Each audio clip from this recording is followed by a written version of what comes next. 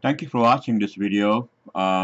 This video is brought to you by newqbo.com. So here's our website, newqbo.com.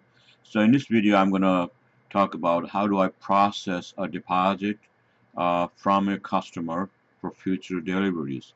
You know, you bid on job, you got this job, and you're asking for some deposit before the job can be done, or this also going to apply to retainer fee type. So let's get started. So for this video, I'm going to use QuickBooks Online test drive file. So we have test drive link here to QuickBooks Online test demo file. So you can click this test drive or the other one here, test drive QBO. So it will take the same place on in our website. So it's test drive, and for this video, I'm going to use QuickBooks Online USA.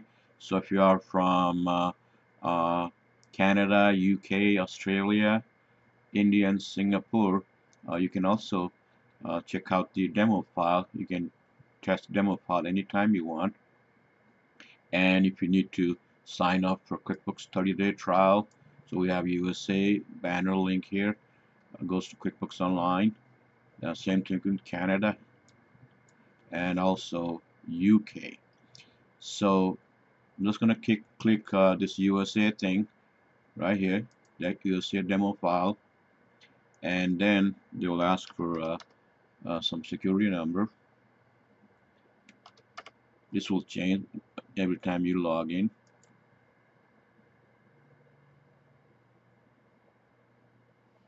Okay, here we go. I'm on QuickBooks Online demo file.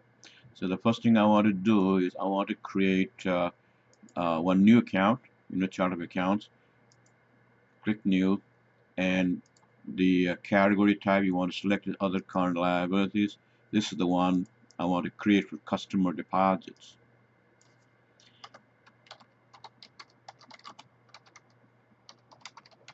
Or retainer fee. Works the same way.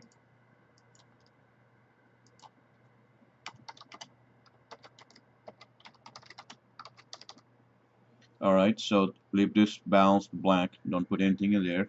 Save and close. So now I have a customer deposit account.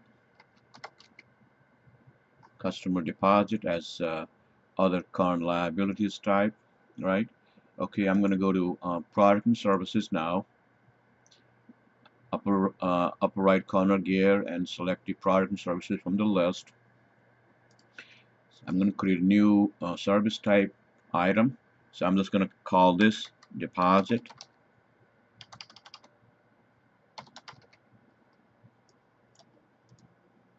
Deposit.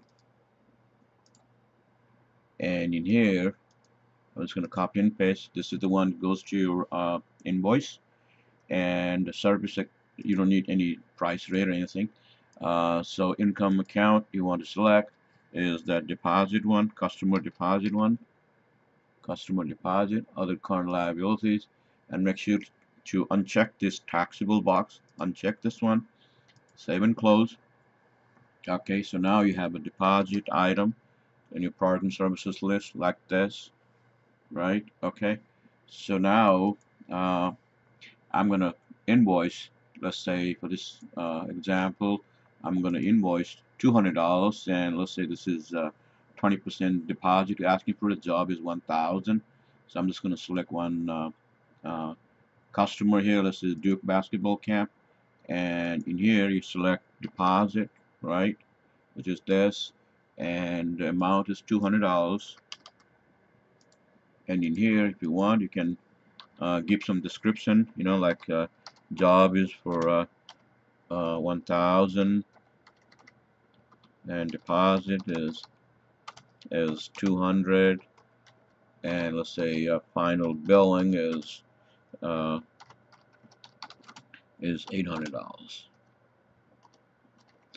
So this is the one. It goes to invoice. Alright, so something like this, and you can preview it. You will see something like this, so you can customize the way you want it. So $200. I'm just gonna save this, Okay, and let's say you send out this invoice and you got the payment, receive payment, right? Okay, let's say you got the receive payment on 8/3, let's say, next day. Okay, so check number, let's say 456, and you're just going to deposit directly to your bank account. Save and close. Okay, so that one is done. So if you go to the customer center for that customer, you will see, invoice. It was for $200 and they paid it, so there is no balance open. So whenever you bill the final one for 800, then you'll see open balance, of course, open invoice. So at this time, there's no balance due because you have an invoice for $800 because you haven't done the job yet. Okay, so now if you are connected to your bank account, you come here, transaction and banking, right? And checking account. So here's a $200 match. You just match it, and it's done. Okay.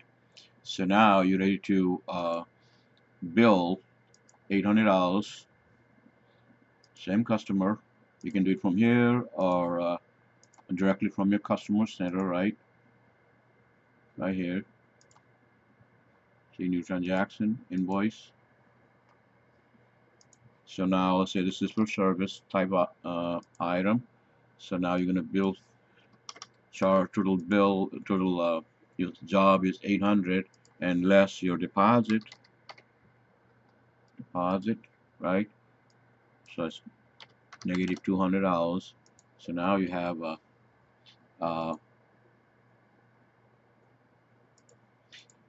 $800 invoice, open invoice once the job is done. So I'm just gonna save this. Okay. So now if you go back to in here, you have $800 open. Okay. So what happens to this $200? You need to go to your deposit account and see how it's handling it. This one, you register. So as you can see here, this is your original deposit, and then you once the job is done, you subtracted that $200, so the balance is zero in this account. So you have to maintain this, reconcile this account on a regular basis. You may have all kinds of deposits coming in from all kinds of customers. So I'm going to show you how to reconcile this account. So let's say you have another job, and this time you're going to bill $55 per deposit. Let's say this is 10%, and Diego, that's the customer, so deposit, and let's say this amount is $55, right? Okay, and now so let's say we're going to invoice this, save this. Let's say I want to do September 1. Okay. Alright, so now we're going to save this, and let's say you receive payment.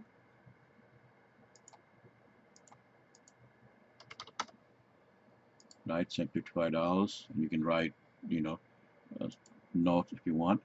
Okay, so now same thing. If you go to your banking center, you'll see match again, $55 match, right? Now let's go back to the chart of accounts and see the liability register for the deposit. So this is the important one. So right here, $55 still outstanding. You haven't sent out the final billing yet. Okay, so this, think about this is as your bank account, but you don't maintain any money, zero balance all the time. And whenever you write check, you just deposit money for the same amount. So always zero amount, let's say. So ending balance, let's say August 31st, so zero, right? Always zero, like this. Okay, so now as you can see here, you invoice for $200, and then job is done, it cleared, right? Okay, so in and out.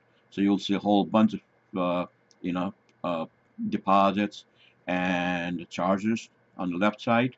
So you just have to check which one is which. Like this is Duke, and this one is Duke, right? So you just have to match it. And now the deposit, the difference is 0. Just finish it. Okay, so now you go back to chart of accounts again, and here's the customer deposit, view register. So as you can see here, in here, you'll see R in here. So that means reconcile, in and out, in and out. That means it's clear, in and out. And this one, it's blank in here. There's no R or anything. It's blank. So that means it's still outstanding. And if you just want to search from here, there's a filter in here. Let's say you want to see reconcile, all reconcile ones. So, right here, in and out, that means both reconciled, 0. And, in your case, you'll have a whole bunch of transactions, not just these two. So this is, and let's say you want to see the outstanding ones. So it'd be no status, right here, the $55 one, right? So that one way. And if you, let's say you want to see it by customer or pay, in this case, they say pay. Let's select the pay in here. Underneath you'll see customer.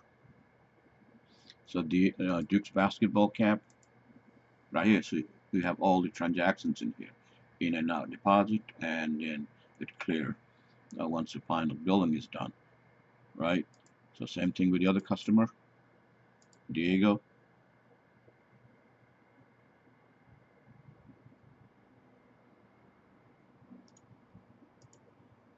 Right here, still, this is just a deposit, and it's not clear yet.